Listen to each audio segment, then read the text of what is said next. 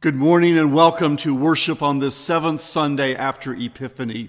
Each Sunday morning at 8:30 and 10:30 a.m. we have in-person services of Holy Communion. We also have a midweek in-person service of Holy Communion each Wednesday at 12:10 p.m. Let us now prepare our hearts and minds for worship during the prelude.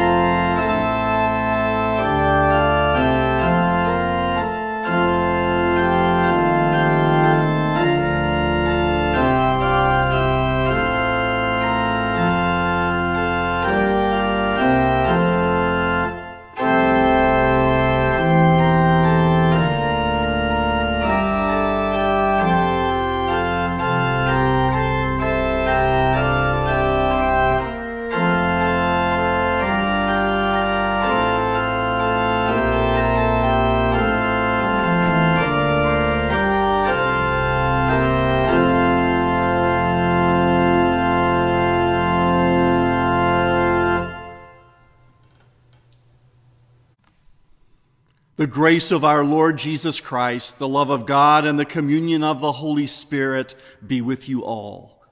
Let us pray. O Lord Jesus, make us instruments of your peace, that where there is hatred, we may sow love, where there is injury, pardon, and where there is despair, hope. Grant, O divine Master, that we may seek to console, to understand, and to love in your name. For you live and reign with the Father and the Holy Spirit, one God, now and forever. Amen. A reading from Genesis. Joseph said to his brothers, "I am Joseph. Is my father still alive?" But his brothers could not answer him.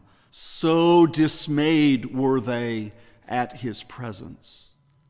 Then Joseph said to his brothers, "Come closer to me." And they came closer. He said, "I am your brother, Joseph, whom you sold into Egypt. And now do not be distressed or angry with yourselves because you sold me here, for God sent me before you to preserve life.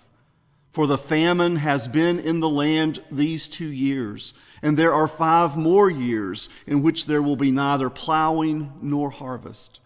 God sent me before you to preserve for you a remnant on earth, and to keep alive for you many survivors. So it was not you who sent me here, but God. He has made me a father to Pharaoh, and lord of all his house, and ruler over all the land of Egypt. Hurry and go up to my father and say to him, 'Thus says your son Joseph, God has made me lord of all Egypt. Come down to me, do not delay. You shall settle in the land of Goshen, and you shall be near me, you and your children and your children's children, as well as your flocks, your herds, and all that you have. I will provide for you there, since there are 5 more years of famine to come, so that you and your household and all that you have will not come to poverty.' And he kissed all his brothers and wept upon them. And after that, his brothers talked with him." The word of the Lord. Thanks be to God. The Holy Gospel according to St. Luke, the 6th chapter. Glory to you, O Lord. Jesus said, "But I say to you that listen, love your enemies. Do good to those who hate you. Bless those who curse you. Pray for those who abuse you. If anyone strikes you on the cheek, offer the other also. And from anyone who takes away your coat, do not withhold even your shirt. Give to everyone who begs from you. And if anyone takes away your goods, do not ask for them again. Do to others as you would have them do to you. If you love those who love you, what credit is that to you? For even sinners love those who love them. If you do good to those who do good to you, what credit is that to you? For even sinners do the same. If you lend to those from whom you hope to receive, what credit is that to you? Even sinners lend to sinners to receive as much again. But love your enemies, do good, and lend, expecting nothing in return. Your reward will be great, and you will be children of the Most High, for he is kind to the ungrateful and the wicked. Be merciful, just as your Father is merciful. Do not judge, and you will not be judged. Do not condemn, and you will not be condemned. Forgive, and you will be forgiven. Give, and it will be given to you. A good measure, pressed down, shaken together, running over, will be put into your lap. For the measure you give will be the measure you get back. The gospel of the Lord. Praise to you, O Christ.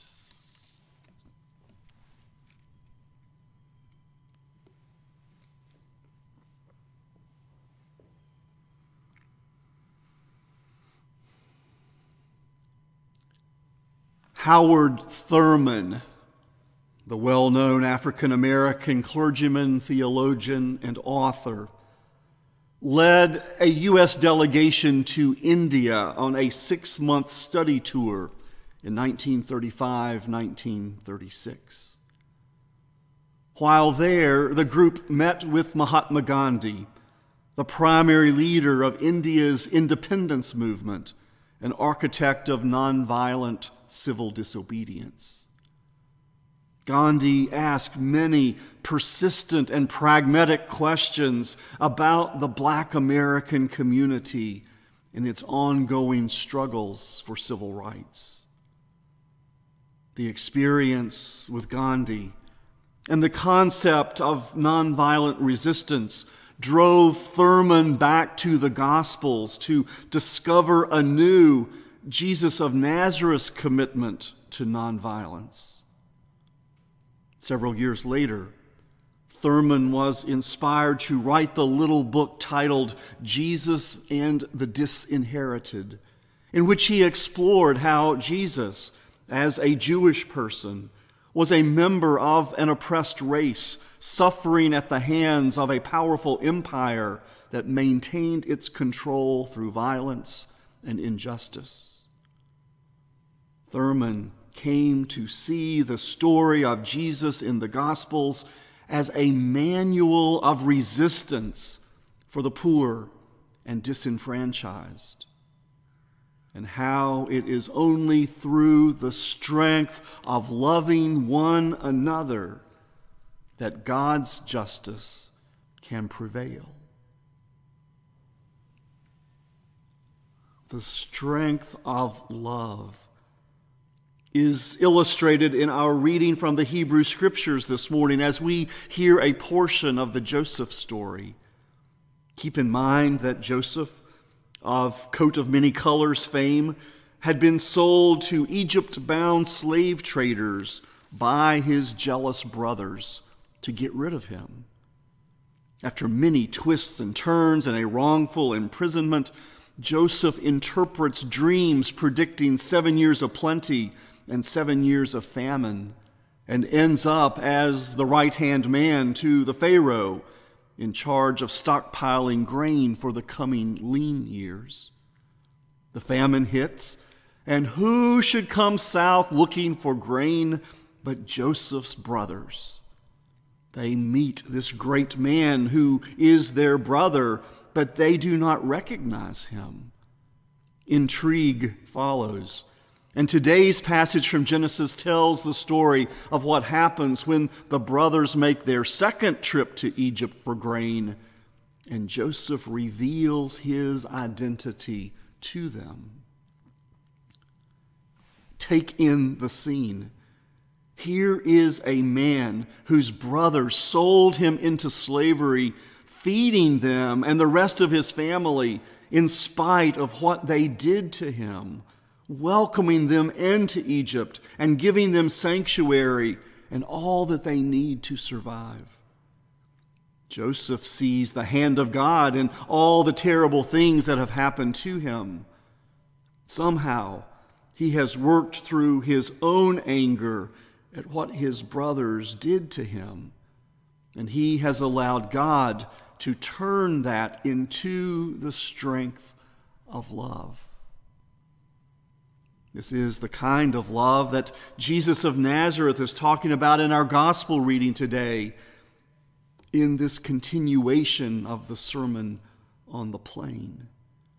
Following on the heels of the blessings and woes we heard in last Sunday's passage, today our Lord says, love your enemies, do good to those who hate you, bless those who curse you, turn the other cheek, give to those who beg, do to others as you would have them do to you. In the Joseph story, Joseph is doing that. He is in a position of great power. He is in charge of Egypt, one of the great powers of that time. Yet he has compassion on his brothers who were so cruel to him. He saves them and extends to them the abundance that he enjoys in his own life. The strength of the love demonstrated by Joseph and by Jesus of Nazareth is not for the faint of heart. Would we be able to forgive our siblings for selling us into slavery? Would we be able to extend the kind of hospitality and help that Joseph gives his family? Do we hold on to resentments? Do we find it difficult to forgive? Do we accept God's forgiveness for our own failures and sins? Can we say, Father, forgive them, for they know not what they do? Do we learn from difficult situations and move on? The Reverend Dr. Martin Luther King Jr., greatly influenced by Howard Thurman and his book, Jesus and the Disinherited, later wrote in his own 1963 book titled Strength to Love that, and quoting now, hate multiplies hate, violence multiplies violence, and toughness multiplies toughness in a descending spiral of destruction. So when Jesus says, love your enemies, he is setting forth a profound and ultimately inescapable admonition. Have we not come to such an impasse in the modern world that we must love our enemies or else? The chain reaction of evil, hate begetting hate, wars producing wars, must be broken, or we shall be plunged into the dark abyss of annihilation. End quote. We know all too well, as we look at the brokenness of our 21st century world, that living with a love your enemies kind of love does not come naturally or easily, given that our human brains are hardwired for survival mode and a me-first, egocentric mentality. Yet, the power of God's love and experience of God's compassion in Jesus the Christ breaks through in word and sacrament to reorient our inward-looking self-centeredness to an outward-looking focus on God and others. Our Lord calls us to live differently because one who has received grace is strengthened and empowered to put on the mind of Christ. Today, as we hear the words of our Lord to love our enemies, do good to those who hate us, bless those who curse us, turn the other cheek, give to those who beg, and do to others as we would have them do to us, how do we have the same mind as Christ Jesus? How do we see through his eyes? How do we feel through his heart? How do we learn to respond to the world with his same wholeness and healing love? The strength of love changed and continues to change the world. May we be the love necessary to empower resurrection. For, to paraphrase the words of Teresa of Avila, Christ has no body now but ours, no hands, no feet on earth but ours. Ours are the eyes through which he looks compassion on this world. Ours are the feet with which he walks to do good. Ours are the hands through which he blesses all the world. Ours are the hands. Ours are the feet. Ours are the eyes. We are his body. Christ has no body now on earth, but ours. Amen.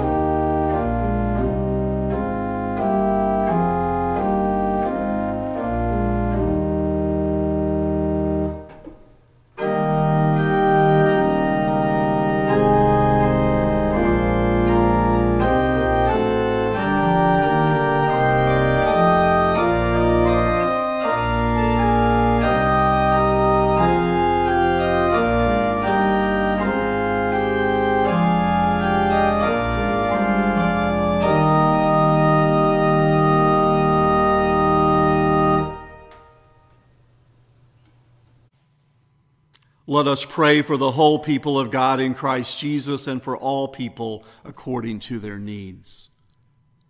O God, you teach us to love our neighbors and enemies alike.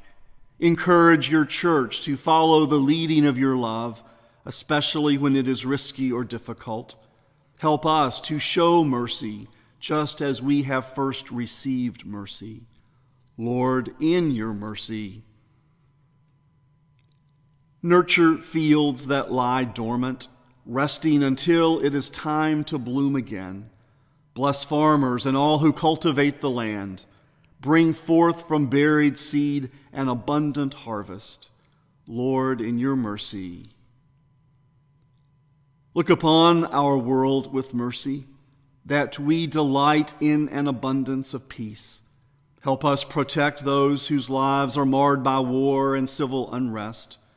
May political prisoners be released and the voices that challenge us to seek forgiveness and pursue nonviolence be amplified. Lord, in your mercy. Your people cry out for mercy. Console hearts that long for forgiveness. Help us mend broken relationships. Heal bodies that suffer chronic pain or illness. Strengthen and deliver all whose spirits are troubled. Lord, in your mercy. You bind us together into one family. Teach us to forgive one another and to resolve conflicts with humility and patience. Bless families of all shapes and sizes, and help us show love to those who are lonely or grieving. Lord, in your mercy. We praise you for the saints who have inherited the fullness of your kingdom. With them, sustain us in faith with your gift of resurrection. Lord, in your mercy. Into your hands, O Lord, we commend all for whom we pray, trusting in your mercy through your Son, Jesus Christ our Lord. Amen. Let us pray together as we have been taught. Our Father, who art in heaven, hallowed be thy name. Thy kingdom come, thy will be done, on earth as it is in heaven. Give us this day our daily bread, and forgive us our trespasses, as we forgive those who trespass against us. And lead us not into temptation, but deliver us from evil. For thine is the kingdom, and the power, and the glory, forever and ever. Amen. Almighty God, Father, Son, and Holy Spirit, bless you now and forever. Amen.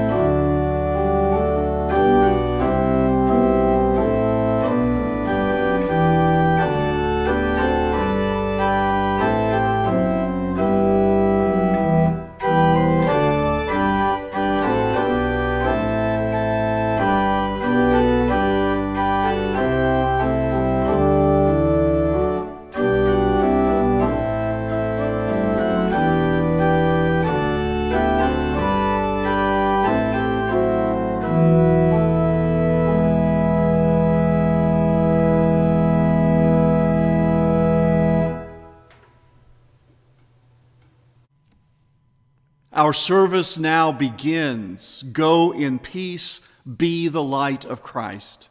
Thanks be to God.